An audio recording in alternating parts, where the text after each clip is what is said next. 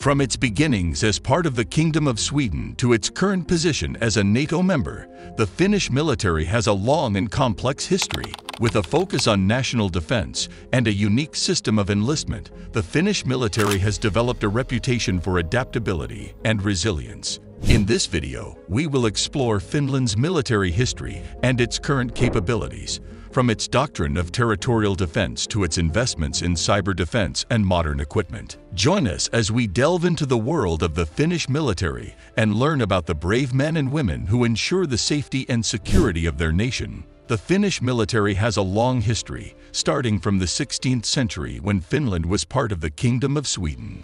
Throughout the years, the Finnish military played a vital role in many conflicts, such as the Finnish War, leading to Finland's autonomy under the Russian Empire, and the War of Independence, which resulted in Finland's independence in 1917. During World War II, Finland joined Germany to fight against the Soviet Union.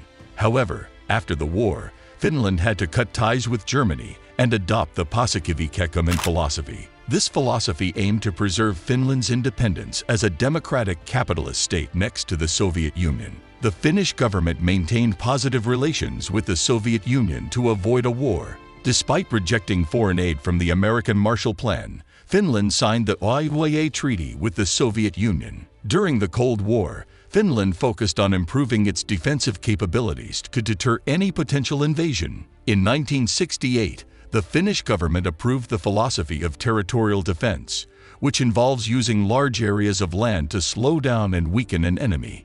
The Finnish soldiers were known for their ability to adapt to harsh winter conditions and use guerrilla warfare tactics against a stronger enemy. Their fighting spirit was epitomized by the term saisu, which represents courage, resolve, and resilience. Furthermore, the concept of complete defense involved the mobilization of all societal resources for national defense during times of crisis.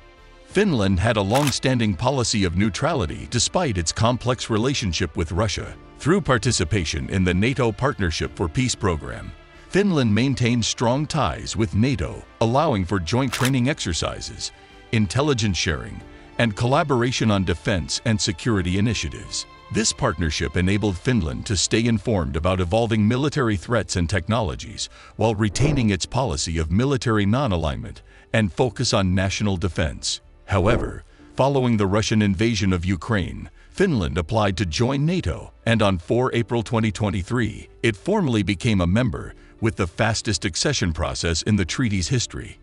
Finland's military has a unique system of enlistment that ensures a steady supply of trained individuals ready to defend their country when needed. This system is based on mandatory military service for men, making all men above 18 years old required to enlist for 165, 255, or 347 days. Each year, around 27,000 individuals enlist for training, and about 80% of Finnish male citizens complete their enlistment. However, conscientious objectors have the option to perform alternative civilian service, and female citizens can choose to serve voluntarily. This widespread participation in national defense creates a strong sense of unity and shared responsibility among the Finnish people. Another important aspect of Finland's military is its investment in cyber defense. As the world becomes increasingly interconnected, cyber threats are becoming more and more common, and Finland has been proactive in developing its cyber defense capabilities. The Cyber Defense Unit, which was established in 2015, is responsible for protecting the country's critical infrastructure from cyber attacks, and the National Cybersecurity Center coordinates cybersecurity efforts across the government and private sectors. In terms of equipment and technology, Finland has made significant investments in recent years to modernize its military capabilities.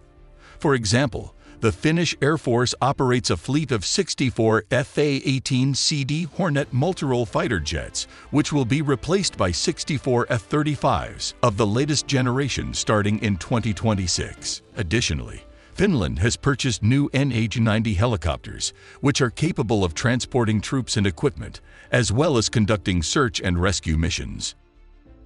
Finland has approximately 239 German-made Leopard 2 tanks, as well as 56 HIMARS multiple-launch rocket systems. The Finnish military also has 96 K9 Finn armored howitzers, 62 armored personnel carriers, 56 units of 155 K98 howitzers, 212 infantry fighting vehicles, and 48 Patriot AMV armored vehicles. In terms of naval assets, the Finnish Navy operates 4 major surface combatants, including 2 Hiiumaa-class missile boats and 2 Rauma-class missile boats. In addition, the Navy operates 8 smaller fast attack craft, 3 mine warfare ships, and numerous auxiliary vessels, along with a number of transport and utility helicopters. Although the Global Firepower Index ranks Finland's military as the 51st most powerful in the world, its unique doctrine and position allow it to have a significant impact.